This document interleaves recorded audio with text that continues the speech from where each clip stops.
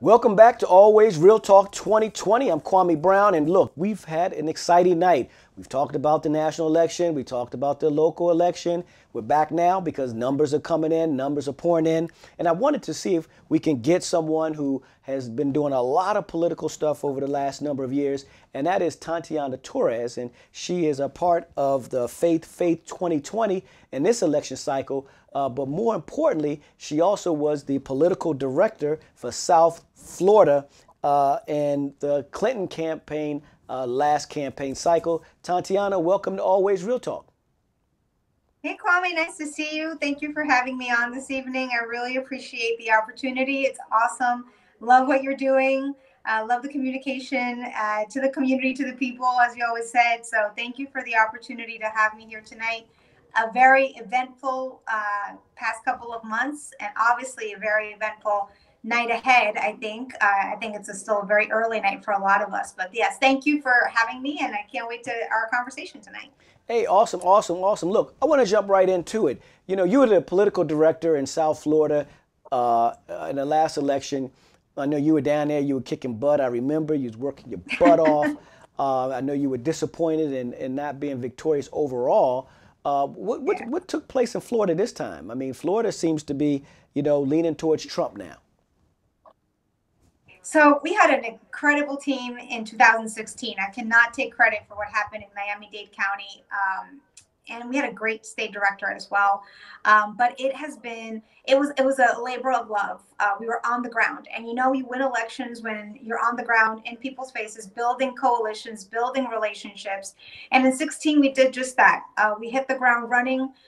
Again, we had a great team of folks that dedicated their lives to this, not saying the ones that are in this cycle or not, but we were able to be on the ground. And that's a very big difference in what's happened in 2020, obviously, because of COVID and all the restrictions around what can be done and socially distancing.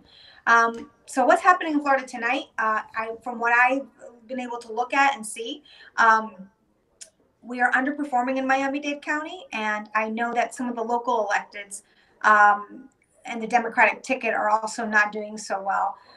Obviously, Trump has a huge presence in Florida, but in South Florida specifically, because he can speak to a lot of his message to Latinos around socialism and communism has been very strong, and it resonates when you have Venezuelans and Cubans and some Colombians like me living there, because we've been through regimes that are of socialism and communism, and that message really resonated with a lot of the folks down in South Florida. So I'm not surprised that the numbers are doing a little bit are very different than a couple years ago.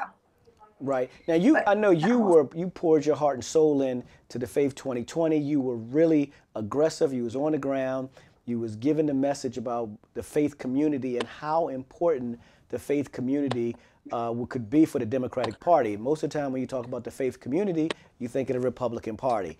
And some people don't really tie the two together. And I know one of the things that you focused on along with Faith 2020 and a number of other people were bringing the faith community to the Democratic Party and giving them a different vision, a different look that they haven't seen before. And clearly, when we're looking yes. at the map, there's competitive races in Georgia, competitive in North Carolina, Texas. It looks like it's blue now. I don't know where it'll be later. Clearly, some of those messages had to resonate. Tell me a little bit about that. Well, Kwame, I'm a pro-life Democrat, and I also believe in women's rights. So I'm both. And I think evangelicals, particularly, which is the faith that I practice, are not monolithic. In the country, there are 17 million white evangelicals, 12 million Black evangelicals, and 5 million Latino evangelicals. And Latino evangelicals are the fastest growing group of faith groups around in the evangelical community to date. And we keep growing. And our faith, and when I mean I mean those that are in the bracket between 35 and 45, those evangelicals see things a little bit different. We're not as fundamental and legalistic. We're not one issue voters. When we discuss pro-life issues, we don't only focus on abortion. We focus on other pro-life issues that cannot be ignored, such as access to education, affordable housing, food security, immigration reform, obviously, and criminal justice reform. So when you talk about pro-life and you speak about pro-life as a pro-life Democrat and as an evangelical person myself, you can't only look at one issue. And I think that's changing for this new generation of evangelicals. I think that's happening countrywide. I don't think it's something that's just happening in certain states. It's something that's changing. A lot of people that got stuck on certain issues around the faith, even in the Catholic community as well, are changing. And this is why we worked with Faith 2020 and stood Faith 2020 up at the beginning of the year with a couple colleagues from different campaigns from this past election cycle. And we stood it up as a 501c3 organization because we wanted to reach out to these faith groups that normally the Democratic Party does not have conversations with, because they, like you said, look to it as the Republicans have the faith groups. Well, it's not that, because I'm a Democrat and I will support Democrats, but I'm also a person of faith. And faith and politics are usually two things apart, but I think that they have a lot more in common and intertwine in different ways that as a party we have to explore. There are a lot of evangelicals my age and younger that think that it's okay to vote for Democrats. And I don't think we can waste that opportunity and that door. So that's why Faith 2020 was created. We did a lot of media buys throughout the country, especially in swing states like Pennsylvania, where I just came back from a lot of media buys in Ohio, in Arizona, and in Florida. So I think that we are doing really, really great around making sure that people are engaged. And these media buys and these ads, 30-second to 60-second ads, have made a difference. People resonate with those ads. They see faces and voices that look and sound like them. And I think that we, in the next couple of elections and years, we need to pay attention to that growing group of Latino voters, yes, but also faith voters, period, in the fastest growing group. That's the Latino evangelical and Catholic groups. Well, clearly it seems like Faith 2020 really was on the ground working hard.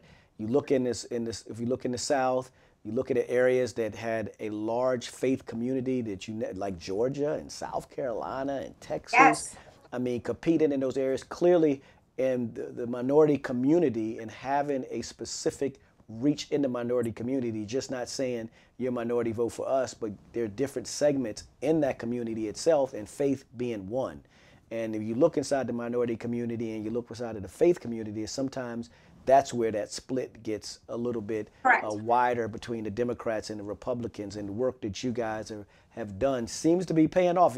You look tired, because I know you just got back from Philly. You was in the car. You was like, I can call you from the car. I said, no, you can call me when you get there. And I know you're in quarantine because you was out in Corona. And I thank you for coming on, spending some time with us. Once again, it's Tatiana Torres, who was the former political director down in South Florida, worked with Faith 2020. She doesn't like to say that she's political, but she is. Thanks for coming on the show. Get some rest. It looks like, the Democrats looks like they're having a good night so far, but we'll see what happens later on tonight. Tell your family From your I mouth said to hello. God's ears. Thank you, Kwame, for the opportunity. I appreciate it. And to all of those that are watching, thanks for voting and thanks for engaging today. Thanks for all the volunteers as well that were on the ground and making calls and virtual Zooms, everything over the past couple of weeks. We hope to have a victory tonight. But again, as a person of faith, we put our eyes on what's coming ahead, regardless of what happens this evening. We just got to keep looking forward. Absolutely. Well, look, once again, hey, stay tuned. We're going to take a commercial. We'll be right back. If it's always real talk, it's going to be real.